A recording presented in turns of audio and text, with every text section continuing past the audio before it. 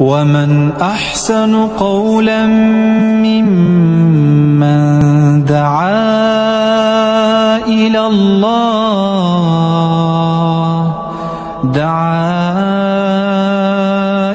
الله وعمل صالحا وقال إنني من المسلمين. بسم الله الرحمن الرحيم. الحمد لله رب العالمين. اللهم صل على محمد وعلى آل محمد. والسلام على رسول الله. সম্মানিত দর্শক মণ্ডলী, সম্মানিত শ্রোতা মণ্ডলী, আসসালামু আলাইকুম ওয়া রাহমাতুল্লাহি ওয়া বারাকাতুহু। নামাজ পড়ার সময় আমরা সদা সর্বদা বিনয় নম্রতা বজায় রাখব। নামাজের কাজে তাড়াহুড়া করলে নামাজ বাতিল হয়ে যাওয়ার ভয় রয়েছে। তো আমি নামাজের বিস্তারিত কথা বলছি না, শুধু একটি মাত্র হাদিস বলবো আপনাদেরকে।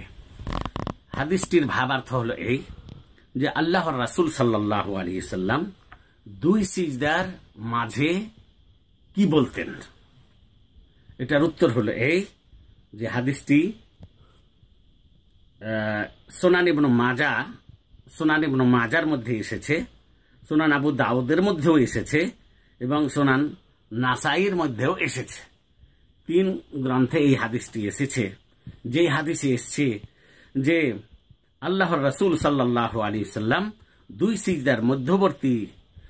সিজদার মধ্যবর্তী সময়ে বসার অবস্থায় এই দোয়াটি পাঠ করতেন। এই দোয়াটি বলতে দোয়াটি হচ্ছে রব্বিগ ফিরলি রব্বিগ ফিরলি, দুইবার আছে এখানে। তাহলে আমরা দুই সিজদার মাঝে বসে কি বলবো? রব্বিগ ফিরলি রব্বিগ ফিরলি।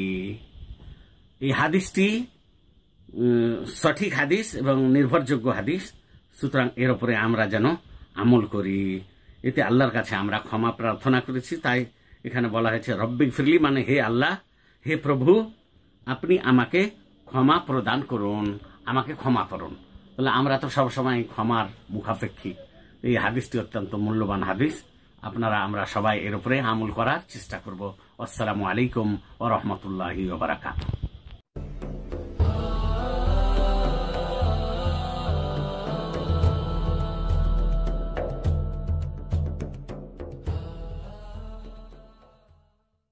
نفسي بنور من فؤادي حينما رددت يا رب العباد وانتشت روحي وصار الدمع يجري